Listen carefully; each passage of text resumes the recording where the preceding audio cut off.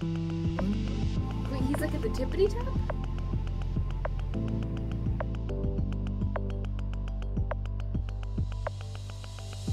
My day starts at 5:30. I open the gate, trudge into the crane, climb up. It usually takes about 15 to 20 minutes depending on what I got in my backpack or whatever supplies, lunch. The tower is 250 feet up and the boom is 230 feet out. First thing we do is energize the crane, check the limit switches, check the load cells, make sure it's swinging all right, make sure nothing's froze up, just make sure the crane is safe and ready to go for a work day. It's never the same every day. We might start pouring concrete, we might strip gang forms. Started one of my first job when I was 15 years old, setting wooden trusses. My father had a crane rental company in Somers, Connecticut. When all my friends were going working on tobacco, I was working on cranes. Heights have never bothered me. Maybe it's because I have a little Indian blood in me.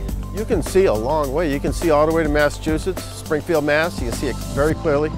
I like to swing around in the morning and wait for the sun to come up. I mean, that's my highlight of the day, just watching the sunrise. I love that. And we can work in just about everything. It's all radio control. The only thing that really shuts us down is the wind and the ice. Like a big tree, if you look at it in the wind, it's moving. The heavier the load, the more it'll twist and flex back. And it's almost like, what do you call it, little bobbleheads on your dashboard.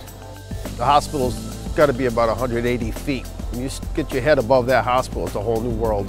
The wind's blowing every day. When there's nothing down here, we still got a breeze up there. It's been the best time of my life. Just gets in your blood, just like a sailor in his boat. I just love cranes. I can't see myself doing anything else.